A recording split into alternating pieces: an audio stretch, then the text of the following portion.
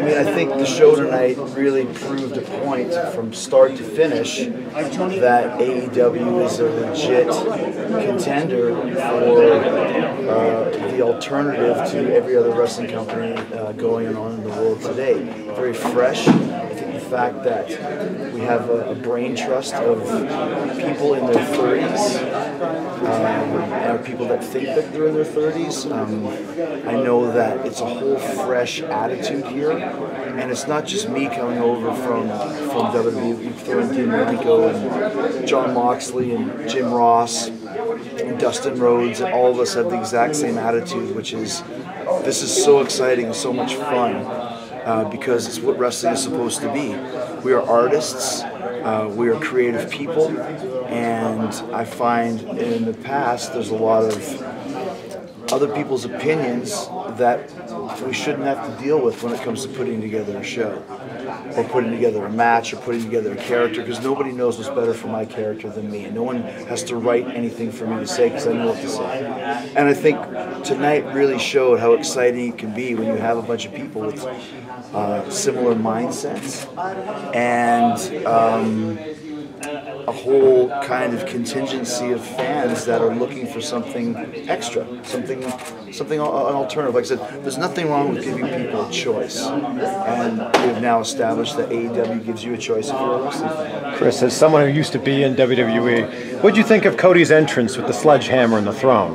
I'm not sure I saw it because I was too busy getting ready for my match, but once again, you've got a lot of guys with very great ideas, and I know for my entrance tonight, I believe that was Cody's idea as well. That then we take the lead and kind of all work on it together. So it's part of wrestling. It's something that Cody understands, and all of us do. That the pomp and circumstance of wrestling is sometimes the best part. Throw in some great matches and some great stories behind it, like you saw tonight, and then just some athletes from another planet. It seems we really have a diverse roster, and I think tonight's show proved that. I mean, I really enjoyed the one match I did see was the 6-woman Joshi girls match.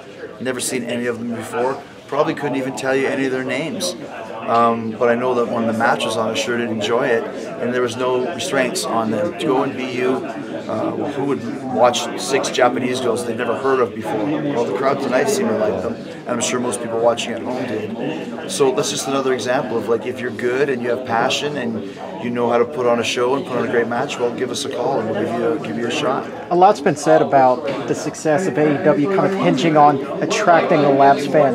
Tonight, obviously, I would say was a great first step in drawing those eyes in. Talk to me about what the process is for continuing to draw those fans back who have become disenfranchised with what they've been watching. Well, I think it's just, once again, you have to show people that this is a different mindset. I think a lot of times, especially when you think about, okay, let's think about wrestling, well, that's WWE. Think about, soda, well, that's Coca-Cola. Think about, rock and roll, that's Rolling Stones. We have to let them know that we're not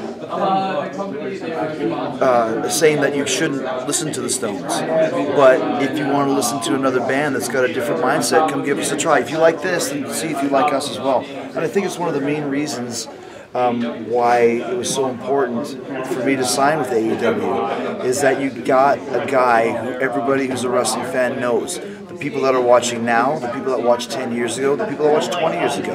When there was 14 million wrestling fans watching, Chris Jericho was on the TV. So I think it'll be like, what's Jericho's in this AEW? What's this AEW? Well, Jericho's there.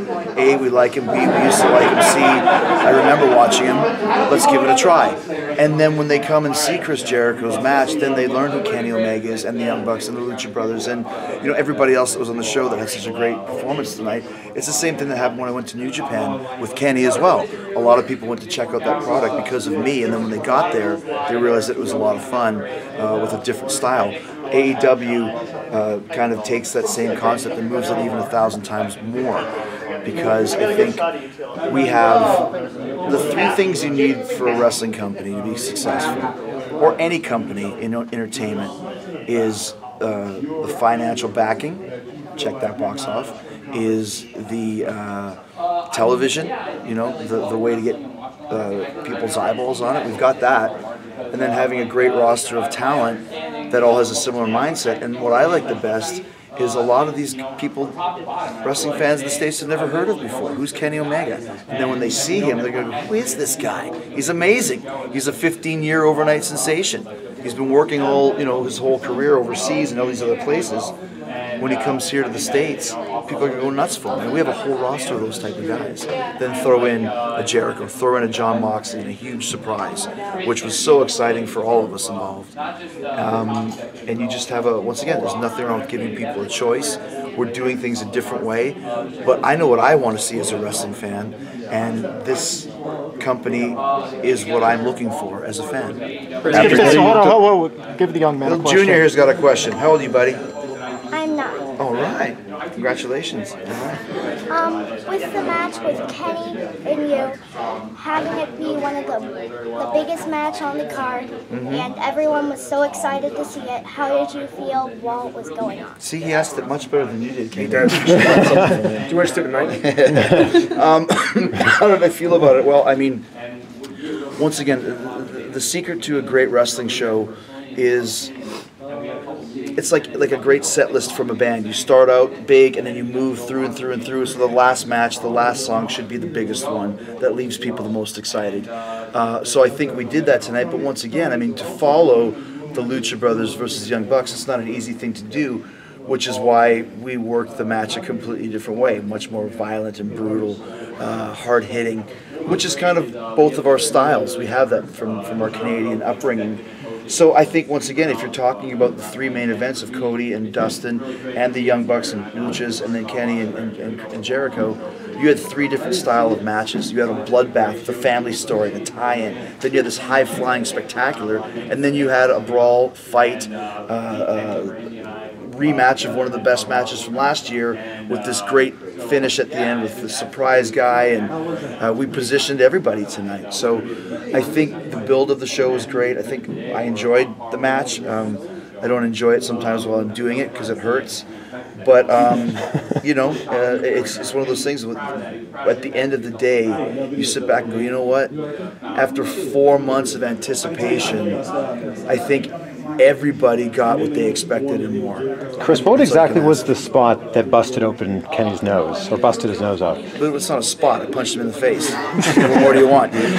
Cover your ears. You punch him in the fucking nose, that's what happens. Chris, 2 more minutes. I think sometimes people forget that this is a contact sport, and I can't even really tell you what happened, but once again, when it does, we move on and go through it, and I think it adds the intensity when you have some blood, as long as it's not mine. Your schedule in AEW, it's been a weekly TV show. You've talked about not wanting to be there all the time and do what you used to do. Have you kind of thought about where you want your schedule to be? Is there anything you give away about it? Well, I know what my schedule is going to be because we have it in my contract, and it's going to be a very everything that I do in AEW is going to be important. When I appear on the show, it's going to be for a reason, and it's going to be something big. So I think I'm excited. I think the next show I'm doing is the show in Jacksonville. You talked about the importance of your role. How much pressure do you feel, like knowing that you are that guy that people are going to say, wow, Jericho's there, let me check this out. Oh, by the way, the rest of this stuff, that's cool too. I thrive on it. I want to make a difference. I don't want to be just another number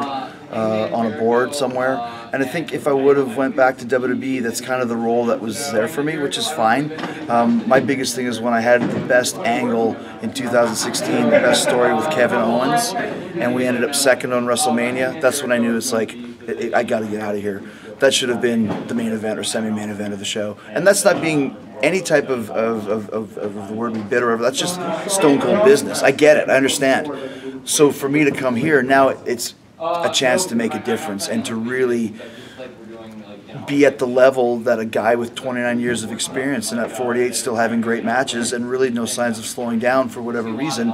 I think this is a great place for me to be in, and there's a lot of pressure, but I can take pressure because I've been having it. Like when you've main evented at WrestleMania, you don't really care about pressure anymore. And there's a lot of guys on this roster who might not feel the same way. I mean, you main event a Tokyo Dome like Kenny has, same thing. So the pressure is a good thing because we're all working towards the same outcome, which once again is to have a great alternative for wrestling fans and to bring wrestling fans back into enjoying this sport that we all love. Thank you, guys. Thanks, Chris.